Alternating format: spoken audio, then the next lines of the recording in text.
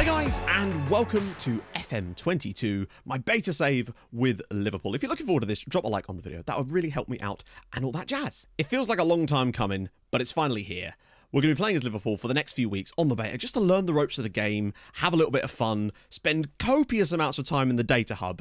Too much time, you might say. There's no such thing as too much time in the data hub. In this episode, of course, we're going to have a little look around the club, try to plan out sort of some tactical ideas for the season, maybe set some goals. You know, goals are important, particularly in football. And in addition to that, I'm also going to tell you how you can win yourself a lovely copy of Football Manager 2022. But before that, I just wanted to quickly sort of clear up the way that my upload schedule generally works, particularly if you are new to my content. So, generally speaking, 6 days a week is when my videos go out, Monday through Friday, and then on Sunday. Saturday is usually the off day for video. So expect the second episode of this on Sunday. There probably will still be a video tomorrow anyway, highlighting plans and stuff for the entirety of FM22. But don't worry, if you need a little extra fix, I'll be streaming tomorrow morning over on Twitch, which you can find a link in the description to. We're doing our starting beta save with HJK in Finland. Nice and normal. I'm not going to beat around the bush when it comes to the competition for FM22. So quite simply, there is a link in the description to a competition page. There's several different ways you can enter. You can get multiple entries for different things. Follow the instructions there. And yeah, the winner will be announced via email. You'll be notified when the full game is released, and you'll get yourself a nice copy of FM22. So, Liverpool.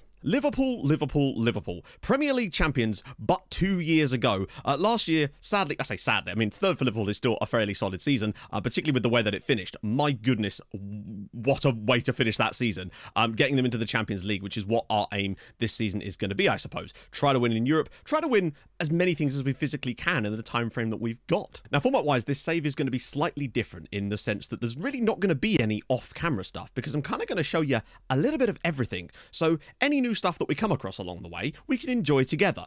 Both the good and definitely the bad, because let's face it, this is never going to be smooth sailing by any means. But I do think that should be our first goal, really. Try to win as many different, or just as many trophies as we can before the full release happens. It doesn't help that the club is already in turmoil with the departure of Jurgen Klopp and the replacement of him with me. I don't know if he was even notified. I can just imagine him strolling into his office, holding his coffee. Normal day for Jurgen at the training ground. Walks in and there's just me, sat there with my feet up on the desk being like, Jurgen, mate, take a seat. We need to talk. Just sat there with my giant football slippers. You know, the ones that everybody's football-loving dad got for Christmas 13 years ago? Those football slippers, up on the desk, kicking his stationery out the way. I hate to break it to you, Jurgen, but the club have decided to go in a different direction. And sadly, my friend, that does not include you. I will have security show you out, get you to your car, nice and safe.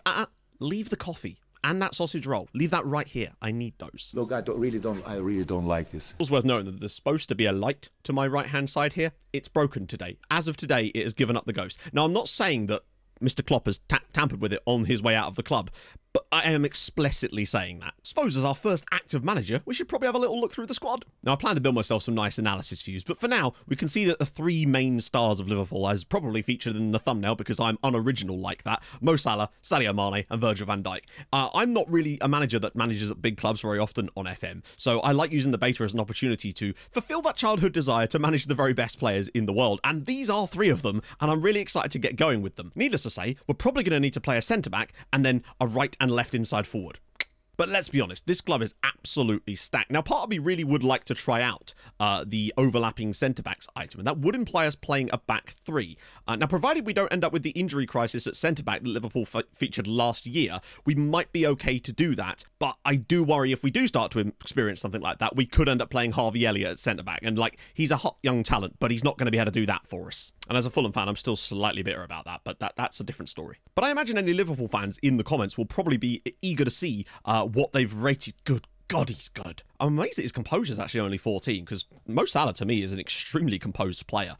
It's actually nuts how good he is, and I'm hoping that we can get the best out of him. Now, that's not to say that we'd actually play him on the right-hand side. We could play him straight up through the middle, but then obviously Bobby Firmino might have something to say about that. This club has an extremely large amount of top-end amazing talent. It's like trying to balance it on a seesaw, and we've got it all on one side at the moment, so we're going to have to try to sort that out. And Sadio Mane isn't exactly much worse in the grand scheme of things. The man is an absolute monster of a player. Just get some nice attribute graphs up there as well. Just incredible players. Just looking at Bobby Firmino now, he really is just an excellent deep line forward, isn't he? And I would like to try to somewhat recreate the sort of style that Liverpool feature in real life. Obviously, I wouldn't want to steal too many ideas off of my predecessor, who will not be named, but he did leave all his notes here, so yes, I will be copying them. It's fine. I'll get like a thesaurus, change some of the words. Teacher will never know. Something I thought was quite important to look at actually was the transfer sort of situation here. So we have not exactly got a great amount of money this year. Now, of course, that's because Liverpool have already sort of made a lot of their transfers for this summer already. So we have got a little bit of money to play with, but it really is perhaps one or two. Now, depending on what sort of style we want to play, maybe it's a case of just getting a few backups, maybe just trying to sign a couple of youngsters that could come in and maybe be something for the future instead, because this squad is still stacked to high heavens as it is right now, and maybe our big transfer window will possibly be the start of next season when we'll hopefully get a larger budget. I'm looking at you there, £86 million. I don't know if this is a glitch or it's something else, but it appears that Kostas Tsimikas has more clause than a lion enclosure attached to his contract here. Oh no, that's actually legit. Olympiacos stand to make out like bandits off of this. And we've also got some guaranteed income with Marko Grujic moving to Porto next summer as well. I think our transfer strategy for next season is going to heavily depend on how we do this year, really. Most obvious statement of all time there. I really can't wait to get stuck into this data hub. Oh, dearie me. Though it does actually look like we could potentially improve this by getting a new performance analyst. Analyst? Yeah, that's the word. One of the things I'm really interested to look at actually is the dev center, and not the youth candidates so much as the under-18 squad. See if there's any particularly outstanding young talents. Now, again, I'm not overly familiar with Liverpool beyond a cursory level of standard person who watches Premier League football, so I'm not familiar with the likes of Cade Gordon here. Cade Gordon, I'm guessing. Although, does look to be a pretty solid player. Left-footed, so it would either play inverted on the left or on the right, or standard winger on this left-hand side. Does like a little bit of composure, but he's got great crossing and dribbling, solid-ish passing, flaring off the ball. He's a very solid young talent, isn't he? Also, Liverpool fans, do be sure to tell me about any sort of young prospects that Liverpool have that I want to be keeping an eye on, basically. Or if you see anyone in here and you think FM's kind of done them dirty with their rating, then, again, complain. And while we're here, Oakley Canoniere.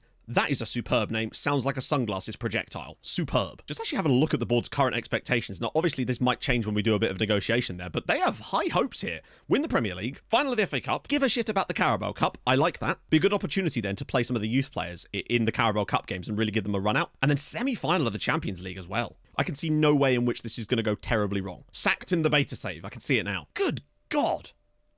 I don't know. Can you have a stack overflow of scouts? They've got 25 of 16. In my headcanon now, there's just the recruitment department is 16 guys with desks, offices, great, name on the door, perfect. But then there's just 9 other lads sat in the hall on beanbags, desperately trying to balance their laptops. Maybe we could move one of them to technical director, or probably just hire one. There's no doctors, but doctors also not allowed. No doctors allowed here. But there's definitely a few ways that we can improve this. Probably not going to sign any more scouts. Could give it a go. I don't know what they'd say. Actually, just kind of goes to show we're the second best for the most part here, and yet that's still how far off we are. And actually really quite poor on the medical staff. If I do one thing right in this save, it's to make our recruitment better than Manchester United. That'll be a win for me. Now, just looking at our sort of fixture lineup for the start of the season, it's actually a fairly, not easy per se, but a relaxed start to the year. Leicester at home, obviously, isn't going to be super simple, but then we go to Southampton away, Palace at home, newly promoted Brentford, who are obviously doing well in real life, but we'll yet to see how they actually do in FM. That's not a bad start in our first 4 matches. Could definitely get some points on the board early before going into this stretch of games against Arsenal, random team in the League Cup, and then Chelsea and Man United in there too. So, I don't know. I think that's a good potential start for us once we can sort something out. So, tactically, now, I'm not a fan of just immediately going gegenpress. However, given that this is Liverpool, it does feel like the one opportunity where you can kind of go, yeah, that seems like a sensible option. I'm not going to build one from the tactical styles here. We will build one ourselves, of course. And just looking at our squad depth, let's see what he actually recommends. Yeah, I mean, that was standard, likely to happen, wasn't it, really? But obviously, because Mane is so highly rated, I'd probably still play Firmino up the middle as a deep line forward, possibly. I've never had much success with them, but it'd be nice to see what you can do with a player that's actually stunning for that role, with Mane and Salah on either side. And then you've got sort of quite a lot of options in the midfield with Fabinho and Henderson in there. Either one of them could slip here or in the centre of midfield. See this kind of playmaker in there too. Pretty standard stuff at the back too, with Robertson and Trent. Presumably wing-backs flying forward, putting amazing crosses in. Van Dijk has to start at centre-back, presumably alongside either Gomez or Matip, barring injuries, and obviously Alisson in goal. The team kind of picks itself at this point. So I think when I come to tactical stuff, it's definitely going to be working along those lines, I'd say. Now, I do like playing batshit tactics from time to time, most of the time in fact, but sometimes I also like to get my feet under the table and learn the new game a little bit before we start playing a 7 at the back asymmetric strikerless formation. As for scouting, they're recommending me Harry Kane. Now, Very good player, great suggestion and all that. I don't think we're going to quite be able to stretch our budget to him. I'll have a look down the side of the sofa. Maybe we can rustle up an extra £200 million. Although that said, there are actually some quite interesting players in here that I wouldn't mind taking a little look at. Koundé looks spectacularly good. We'll have to take a little look at him. Obviously, he's very expensive, but maybe then again, Joe Gomez is a young player who's coming through and looks like a solid option. Would I really want to immediately superimpose someone in front of him at that point? Maybe. Honestly, I've been more tempted to go after someone potentially like this Marcus Leonardo fellow. This could mean anything right now, but it would be cool to pick up a couple of young talents, particularly as I don't normally get a chance to sign these types of players on these saves. Or we could just push the boat out inside Erling Haaland. I mean, I'm sorry, Bobby. Also, how... Jesus! That about made me do a spit take without any water in my mouth. 200... That's a lot of money. I just had a look. There's no release clause either. That is just an extremely large amount of money. I've never even seen those fees batted around before on previous FMs. That's insane. Nevertheless, I'm very curious and looking forward to getting stuck in, seeing what kind of players we could maybe pick up this summer, maybe a couple of youngsters, and then focus on some of the big marquee signings for next summer when we've actually got a bit more money. Although we could structure some deals potentially. And rustle up some money ourselves potentially with a few player sales. Not entirely sure who just yet, but there might be a few players that don't quite fit our systems, might have quite high value that we could use to rustle up a little bit of extra cash to improve the squad right now. Though we do have a few players whose contracts are expiring at the end of the season, it does seem that most of the strongest players at the club are tied down to long-term deals, with the exception of Mr. James Milner here. Would it be silly of me to give him an extension to his contract? The other part of me also goes, it's James Milner. He's going to be playing until he's 87 years old and will still beat everyone at the bleep test. It's genuinely staggering to me that Milner maintains such incredible physicality and just general physicals at the age that he has, and his mentals are off the damn charts. Depending on how much money he wants, I think it might be just